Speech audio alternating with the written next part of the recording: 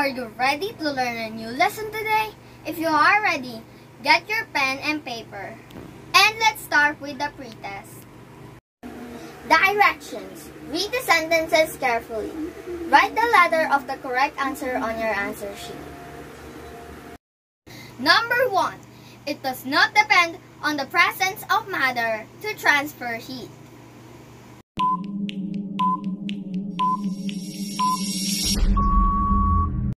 Number 2. It is a materials that allow heat to flow through easily.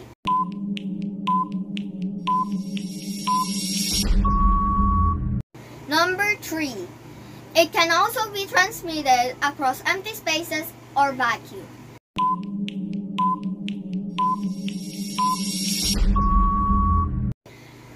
Four. When heat is transferred from one place to another by the movement of fluids.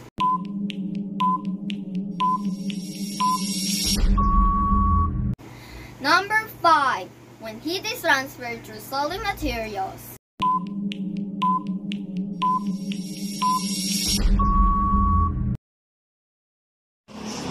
Looking back, letter A, direction.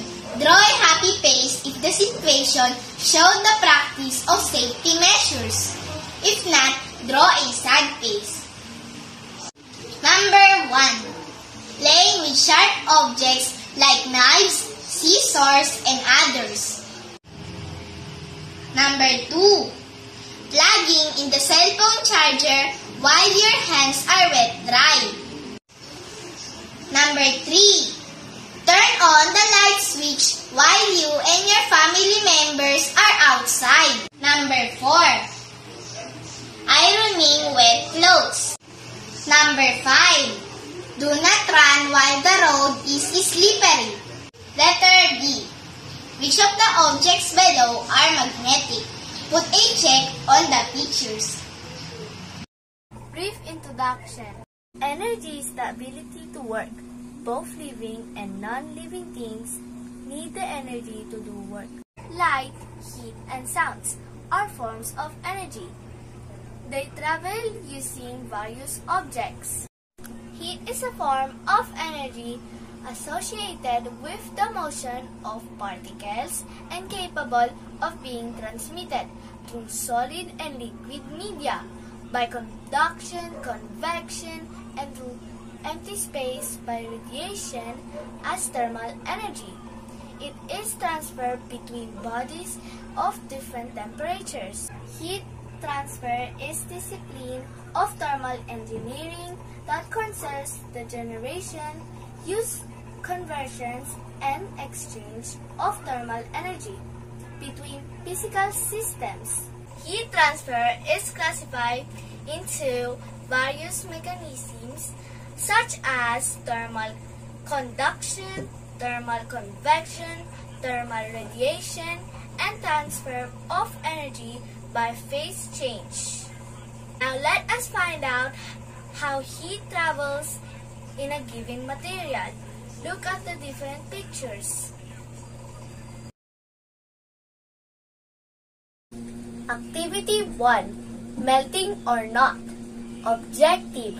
Describe how heat is transferred in solid materials. Materials: candle, metal spoon, sugar, margarine, crayon, match, or lighter. Procedure. Number 1. Look around your home. Check if the needed materials are available. Then, study the situations given. Number 2. Based on the given situations, identify whether these materials are melting or not, and describe how heat transfer in solid materials. Remember, you should ask for assistance from your parents or guardians in looking for different materials inside your home. Situation number 1. Light the candle with a matchstick or lighter. Put 1 tablespoon of margarine on the spoon. Then slowly bring the spoon to the flame of the candle. Observe the changes.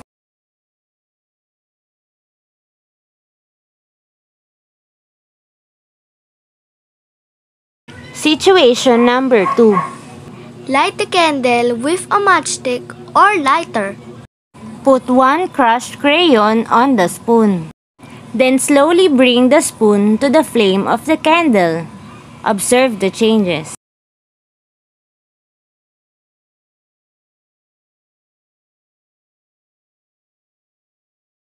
Situation number 3.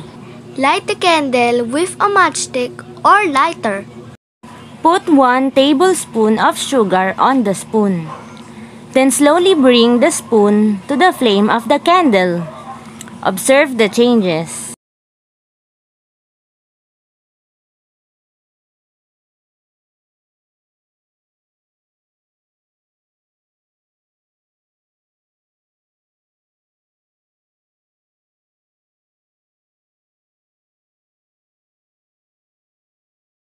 Guide questions. Number 1. Based on the situations that you read, what happened to the margarine, crayons, and sugar on the spoon?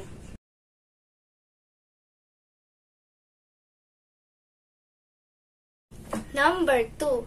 Why do you think the change took place even if it was not directly exposed to the flame? Number 3. If we will use a metal tongue and continue to expose the spoon to the flame, what do you think will happen to the metal tongue? Key concept. Heat moves faster through the use of metals. Activity 2. Let's find out.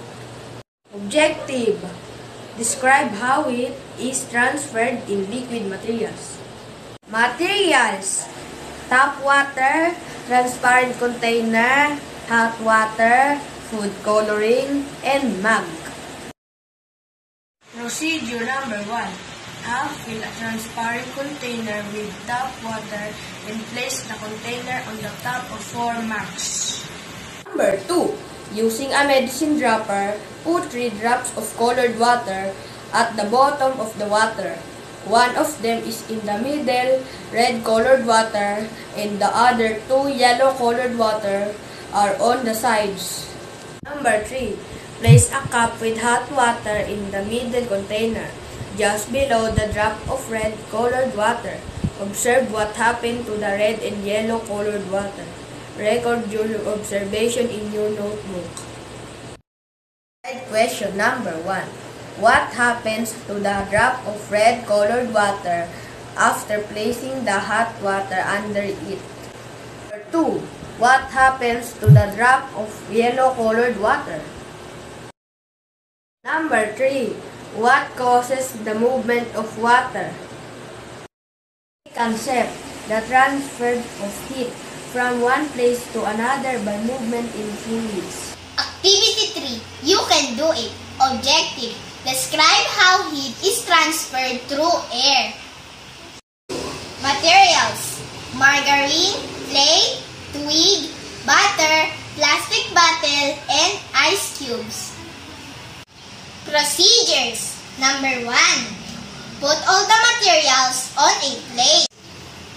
Number 2. Then go out.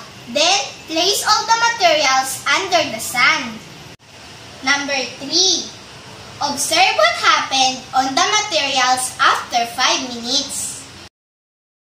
Direction. Put a check if the materials melt under the heat of the sun, and X if it did not melt. Guided questions. Number 1. What are the materials that melt under the heat of the sun? Number 2. What are the materials that did not melt under the heat of the sun? Number 3. Why do you think some materials melt under the heat of the sun? Activity 4. Classify me. Study the situations below. Classify them if they belong to conduction, convection, and radiation.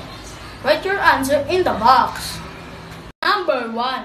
The teeth were kept warm from the heat of lamp or fluorescent. Number 2. Walking under the heat of the sun. Number 3. Warming of air. Number 4. A metal spoon left on a hot pan warms up. Number 5. In boiling water, it follows this cycle. The hot water rises and cools down on top. Then it goes down again to be heated, causing it to rise to the top again. Guided questions. Number 1. What are the situations that belong to conduction? Number 2. What are the situations that belong to convection? Number 3. What are the situations that belongs to radiation? Key concept.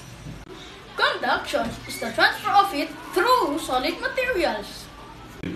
Convection fluids includes liquids and gases. And radiation does not depend on the presence of matter to transfer heat. I hope you learned a lot from the different activities that we presented. Now, let's proceed to check your understanding. Let's look and study this illustration. Directions. Look at the illustration below. Describe and label the diagram based on the type of heat transfer. Remember, heat is a form of energy that can be transferred from one object to another or even created at the expense of the loss of other forms of energy.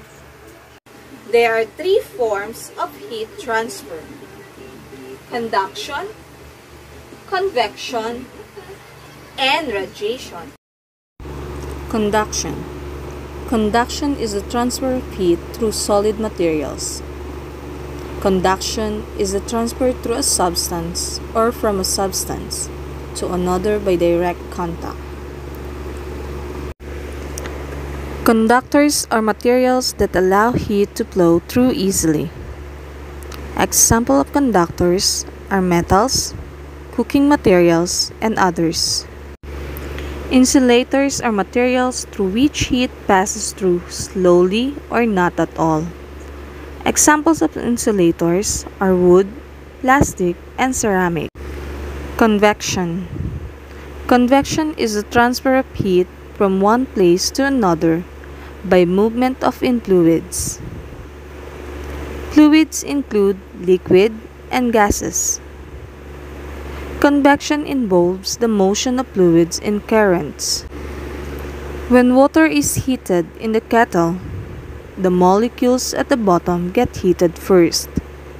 The heated molecules move and rise, pushing the top molecules, which are cold, to the bottom.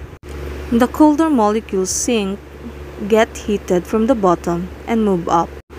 Radiation. Heat is a form of energy associated with motion of particles and capable of being transmitted through solid and liquid media, by conduction, convection, and through an empty space by radiation. As a thermal energy, it is transferred between bodies of different temperature.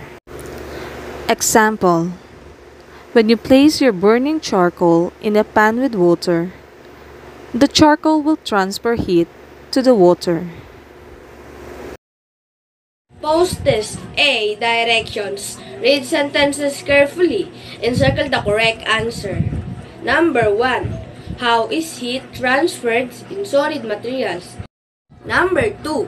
What may happen to a solid when it is continuously exposed to heat? It will. Number 3. Which material is an example of conductors? Number 4. Which of the following statements about heat is correct? Number 5. Which describes the cyclical movement of water in boiling water? Reflection. Directions. Write your answer inside the box. You may express your answer in a creative way. What learnings have I gained from this lesson? What learning can I share with my family and classmates?